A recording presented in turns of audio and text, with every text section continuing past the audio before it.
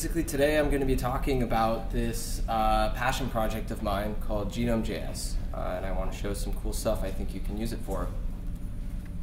My name is Contra. You can find me at github.com/Contra, twitter.com/ContraHacks.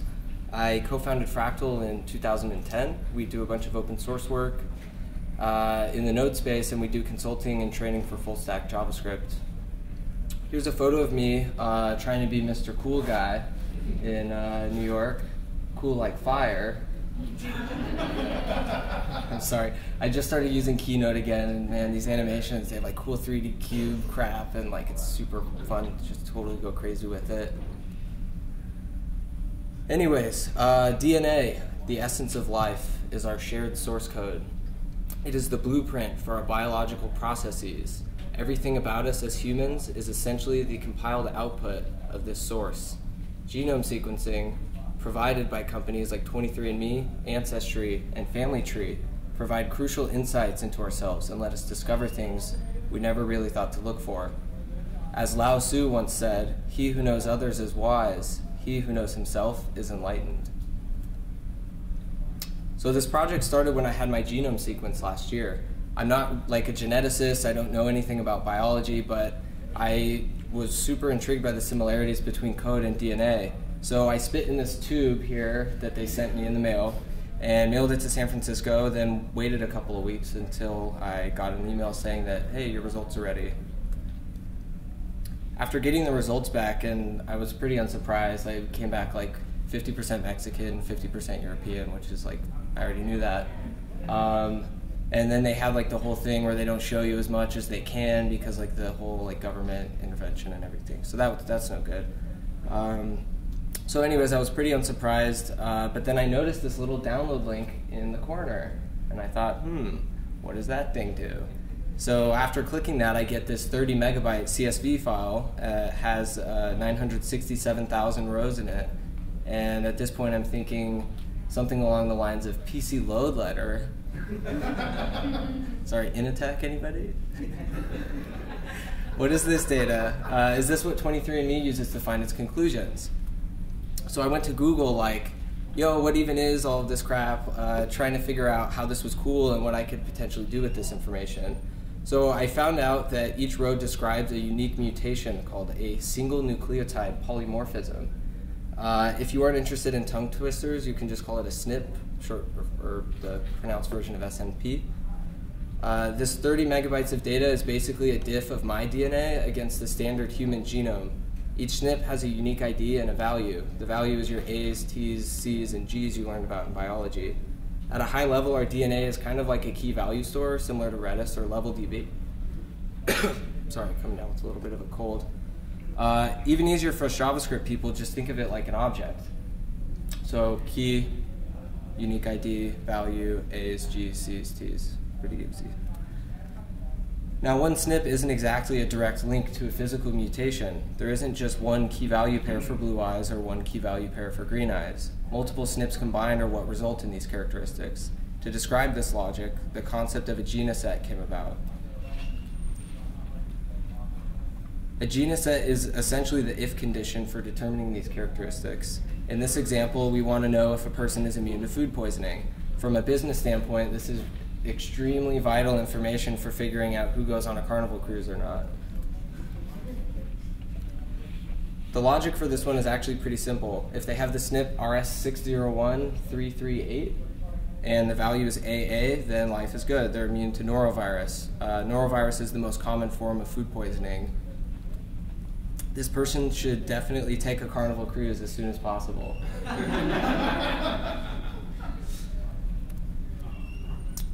Norovirus immunity is probably like the easiest genoset out there since it only deals with like one SNP. You know, that's easy. You just check, hey, does this equal this? Cool, yes, no. This sample genoset determines a person's biological gender, and you can see it's a lot more complex and involves a total of 32 SNPs. And you can see we essentially have, okay, does this SNP not exist? If so, then true. Otherwise, if at least 3 of these values evaluate to true, then we can assume that like this is this way. So it's kind of fuzzy, the logic here, and a little more complex.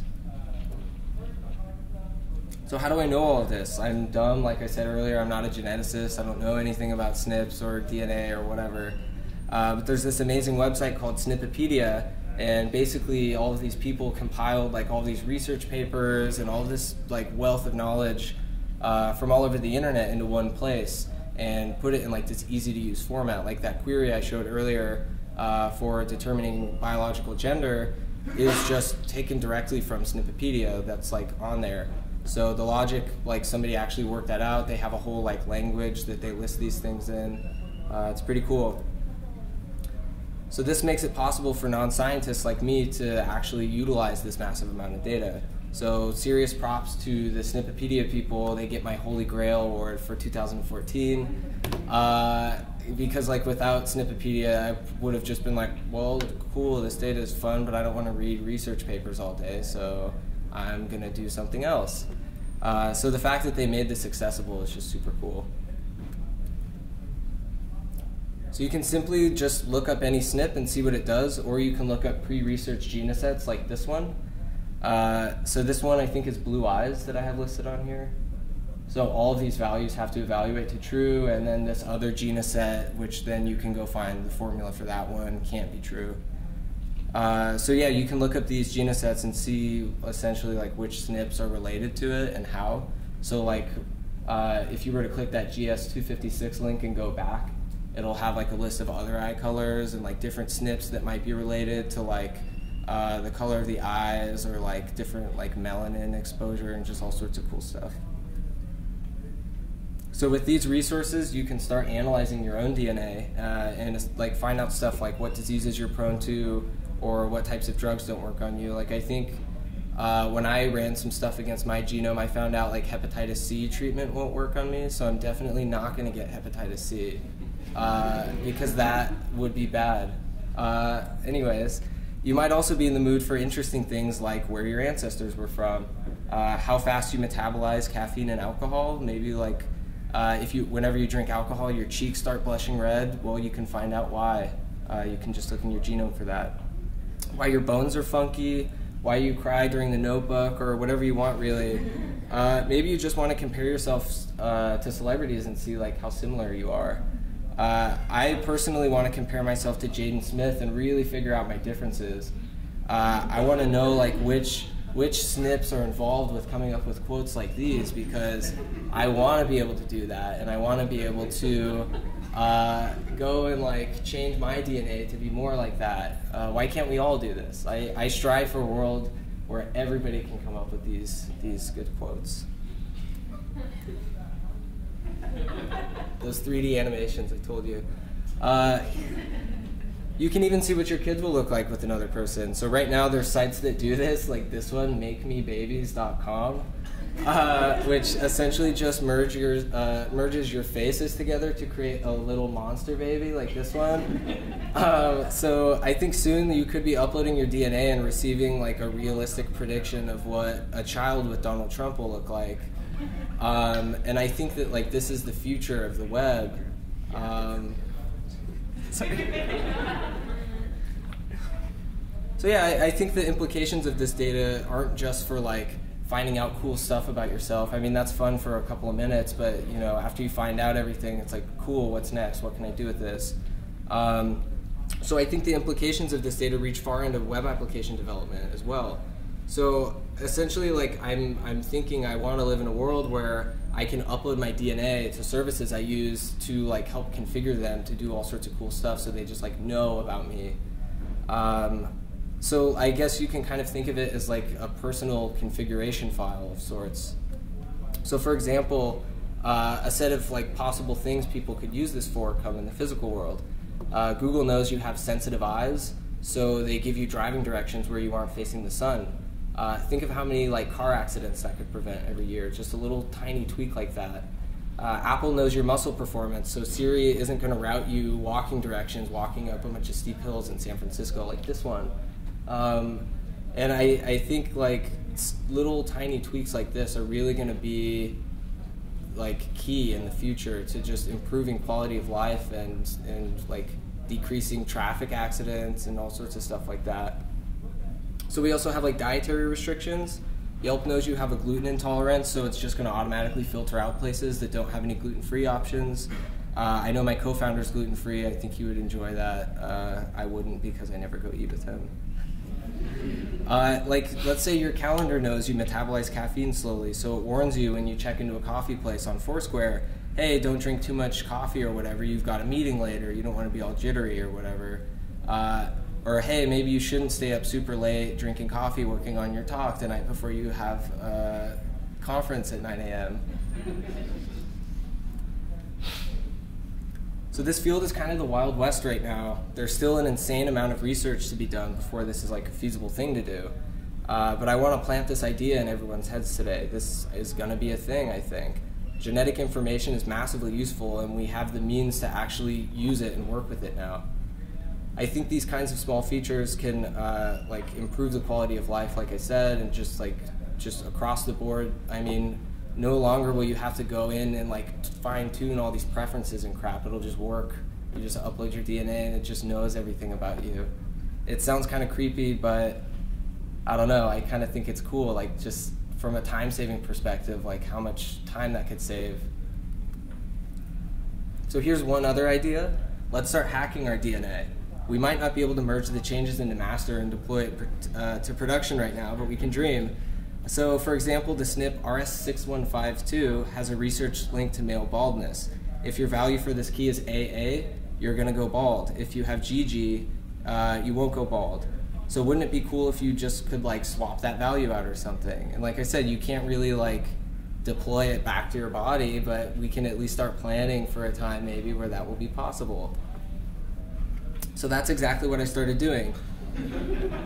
I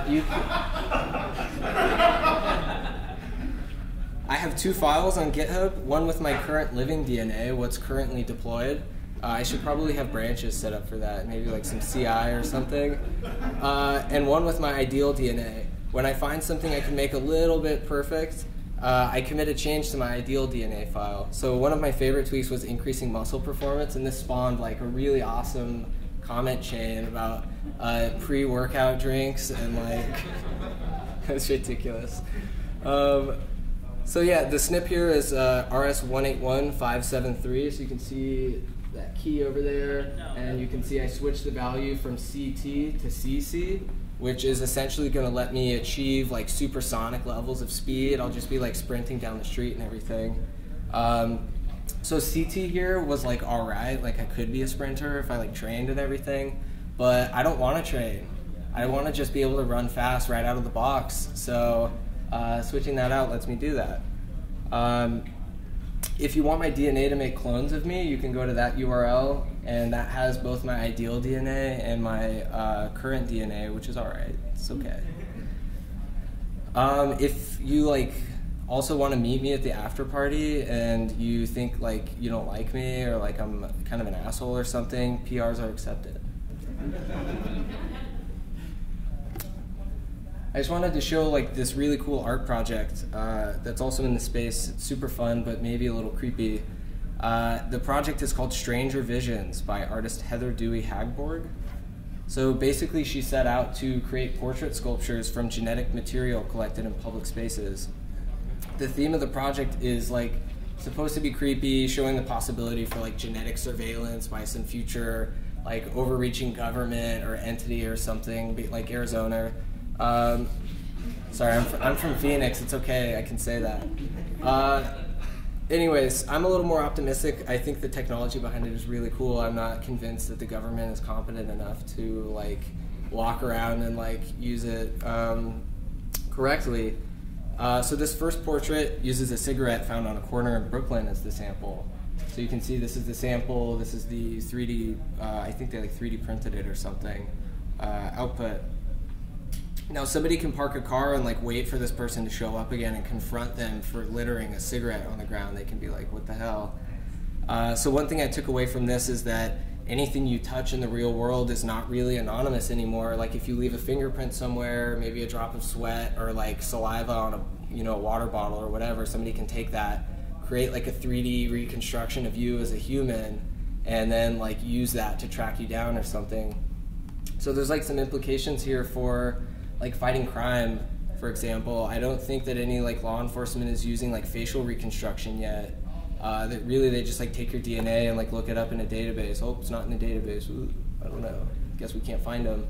But like think about this. They could do like a 3D reconstruction of your face and then like look that up in the DMV database.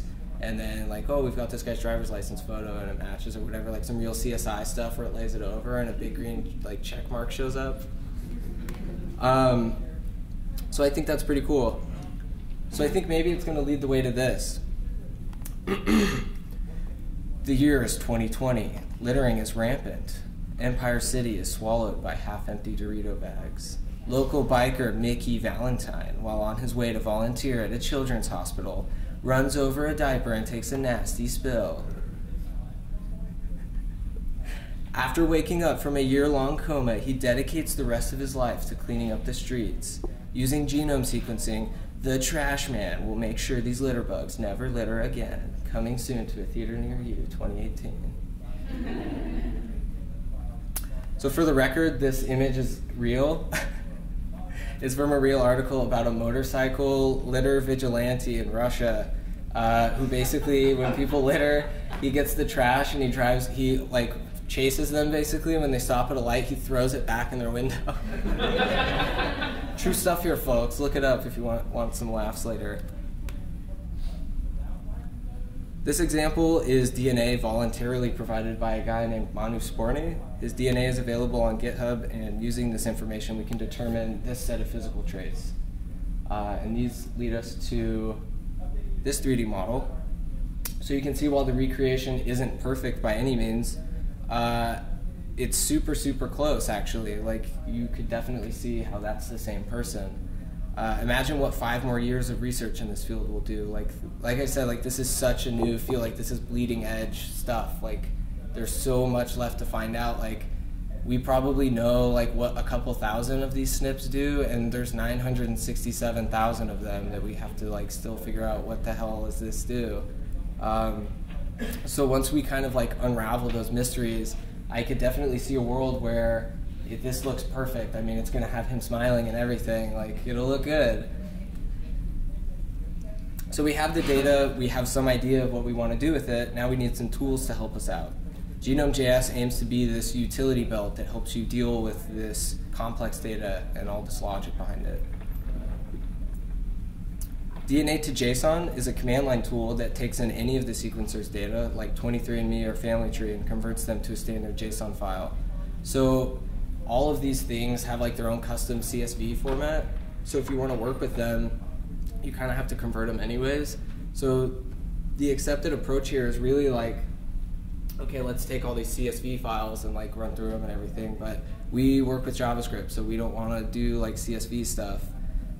So we obviously want to work with JSON files instead, so this lets you do that. To get started, you just npm install the DNA to JSON CLI. Like in that example. Then you run it against the text or CSV file. So now you have a nice JSON file that comes out, looks a little something like this, and it has some data you can easily work with in JavaScript. So currently the output is an array, like this one, of these like little SNP objects. But I'm kind of thinking of like reworking this and how to like optimize it for space, because I think when this comes out it's like 100 megabytes or something, so probably not optimal. And I also want to start like thinking about maybe like how I could possibly load this into LevelDB or Redis or something instead of a JSON file. That way it makes it a little easier and faster to run queries against it. So next up we have this thing called GQL, which stands for Genome Query Language. This is a way to build those genoset conditionals that I showed earlier. So in this example we have some nested ORs and like some logic and stuff, whatever. So if any of the 2 top level conditions are met, the genoset considers it a 100% match. So you can see on like the 3rd line or whatever. Query.needs2 is kind of like this isn't really like an exact matching scenario. This is kind of like a fuzzy match. Like, okay, there's this percentage that this person is gonna have like a higher risk for Alzheimer's or something, versus like this person has blue eyes. So some of them are like this. Some of them we can't really get like a definitive match. So This lets you kind of do those percentage-based matches instead. So you can show like risk factors and stuff, not, hey, you're gonna have Alzheimer's, because we can't do that yet. This is what the norovirus genoset looks like using GQL. So you can see, again, this one is like super simple. It just says, hey, we need one exact match of this thing equaling this thing. So pretty simple. To run a query against our DNA, we require in our Genome.js file, and then we use async to pump all of the rows through query.process. Then at the end, we can check like how many matches we got, which SNPs matched, and the percentage of matches.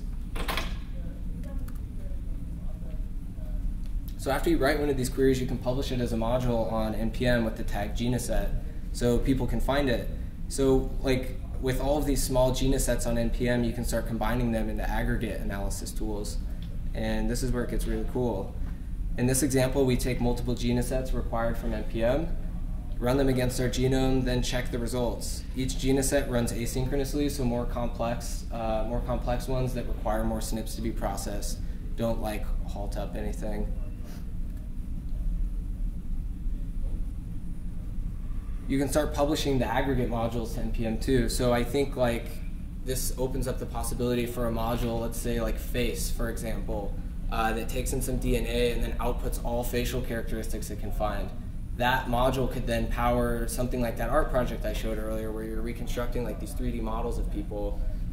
You could make like a crime API or something that like reconstructs 3D models when somebody uploads DNA. Like this type of stuff is super cool.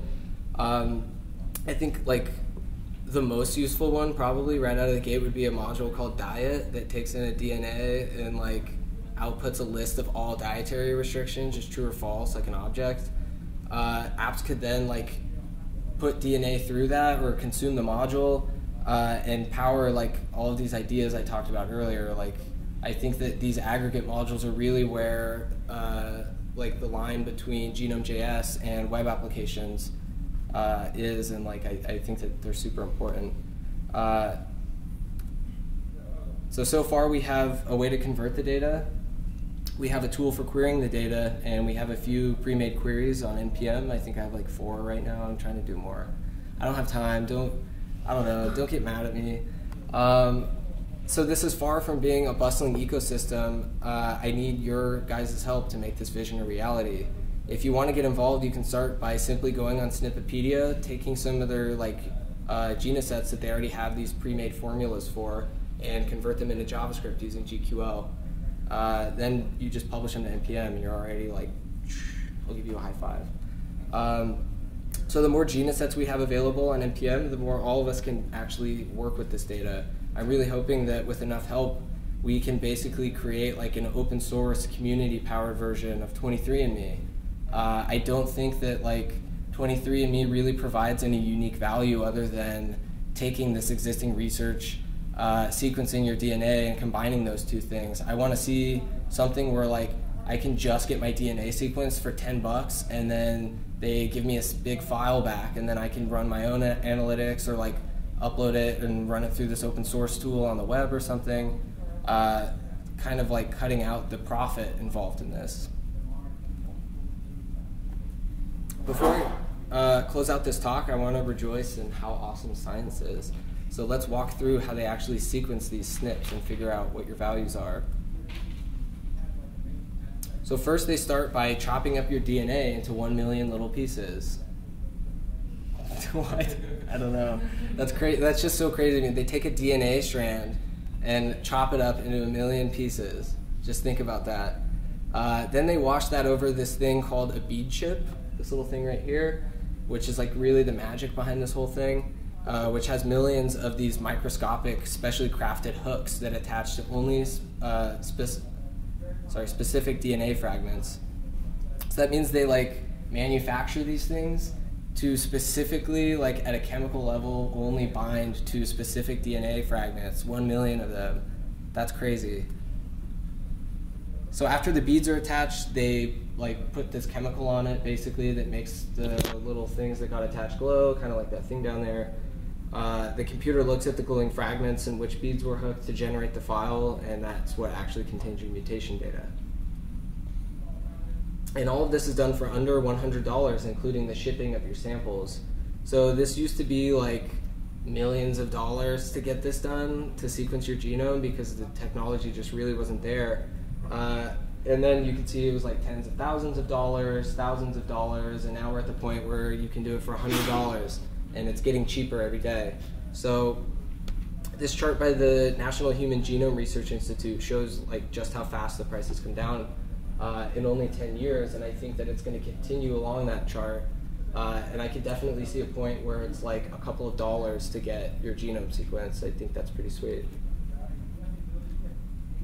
So that's pretty much all I have to show. The whole idea of this talk was to do 3 things. 1, interest you in the data. 2, provide the means to get the data. And 3, give you the tools to play with the data. So hopefully I got some of you thinking about like some fun projects you might want to work on, like whether that be in art or web applications or just like personal like discovery, or maybe like, I don't know, maybe you want to make something that diffs you against Jaden Smith. That's fine, like have fun with it. Catch me at the after party if you're a movie executive who wants to fund the trash man, or if you just want to chat about this stuff. So thank you, everybody.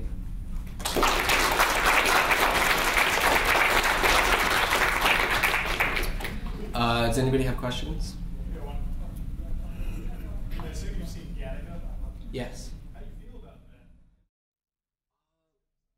Well, if we can change our DNA, then everybody will be perfect. Except those who aren't. I don't know. I don't like everybody really. Every time I talk about this, like I talked to the local user group about this when I first made it last year, and everybody really like tends to lean towards things being really creepy and like ominous here and evil. But I'm so much more of an optimist, and I just don't think that would happen. I don't know. I'm not worried about it really. I'm actually in the same camp as you. Yeah. I get this kind of reaction I talk about like Google cars and artificial intelligence, and people freak out, oh my god, robots are making decisions for me. Yeah. I'm not worried about it. Hey, 2 things. The artist routing the stuff from the streets. Wonder if she had to get, do you know if she had to get permission for people to display their images? It seems to be like a current legal issue. You can't use images without. If it's on the street, though, it's not. Like if it's trash from the street, but it's. Yeah, well, she couldn't really get their permission because she didn't know who left it. So, I mean, she couldn't like track the person down. Well, I guess unless she waited, but. Could you imagine a scenario though, going into this thing and then you see yourself and you're like, I didn't give them permission. Yeah, I mean, from a legal standpoint, that's a good question. I think that's her point though. I think I would have to be a lawyer to answer that question, or like a Supreme Court judge. A good I mean, lawyer- that sounds like something that's going to make it to the Supreme Court someday. I don't know that. I don't know how to answer that. I would assume that if you left something in a public place, that it means it's like public data, and what somebody does with that data is. Well, you can't take my picture in a public place and post it some, you know. You can though, can't you? Well, You can take photos in a public. You can make money from it. You can in a public place. I think you can take photos and whatever. Yeah, like paparazzi, like you said. Yeah, there's no expectation of privacy. Yeah. Like if you're in public image. Genetic paparazzi, anybody? The other question was, can you imagine a scenario like with Apple, the sensor for the iPhones and stuff to, you know, for your code, instead of spitting in a thing, you know, DNA would be collected. I mean, can you imagine a scenario like that where with an app you could just kind of touch? Yeah, that would be cool. Yeah, where you could just like touch and off of your fingerprint, it would like. I mean, I don't know if they could ever. I don't know. I mean, I bet nobody thought they could take a CPU and make it like as big as the tip of a pen or anything. Like I was about to say, I don't think they could make one of those chips that small, but I guess people said the same thing 40 years ago about CPUs. So, yeah, I could see a scenario like that. I mean, just like the Apple like fingerprint reader, maybe you just like put your thumb on something and it reads in your DNA. Like when you install an app from the App Store, it's like, hey, this thing wants to know if you get migraines. Cool. Boop, I give you permission, put my thumb on it, now you know. kind of like the genetic configuration stuff I was talking about. Yeah, that would be awesome. They may already be doing that with Seamgate. Have you seen that, where the seam of the iPhone 6 is pulling out people's hair? No, I haven't seen that. No, is that before or after it's bent? Either way. Okay. Have you thought about FDA at all with the code that's out there? No, I mean, it's all MIT licensed. If you use it against yourself and it tells you have Alzheimer's and then you go crazy because of that, whatever, I'm not liable. No, like, I don't know, the whole FDA stuff is more about how 23andMe marketed themselves and less about, like, the data itself. It was more about, like, 23andMe being like, we can tell you if you're going to have heart disease or something, which they can't. So it's more false advertising on 23andMe's part than a problem with, like, telling people about conditions they might possibly have. Have you shown any of this stuff to doctors or scientists? Yeah, Paul Irish's wife is a geneticist, and I also met like 5 other geneticists at JSConf, and there was just like an insane amount of interest from them of just being like, hey, this is awesome, like, would you need help with anything? And I'm like, yeah, I don't know anything, can you help me out with that? No, so yeah, like, I definitely think that scientists would be interested in this because really everything is locked up in these like proprietary things right now, like 23andMe. The research is there, they're just not able to really like translate it into code. So I think that if we as like engineers come in and kind of make these modules for like actually analyzing stuff, it would not only help us out, but like help out science in general. Do you see DNA being copyrightable or patentable in the future? I think there was a Supreme Court ruling on this already. Didn't they said no, it's not? Okay, cool. Yeah, I think at one point people were like getting patents for stuff, and then the Supreme Court like was like, nope, don't do that. So no, I don't think, unless that gets overturned or something, I don't think that that there's going to be a problem with that. Or do you mean like copywriting your own genome?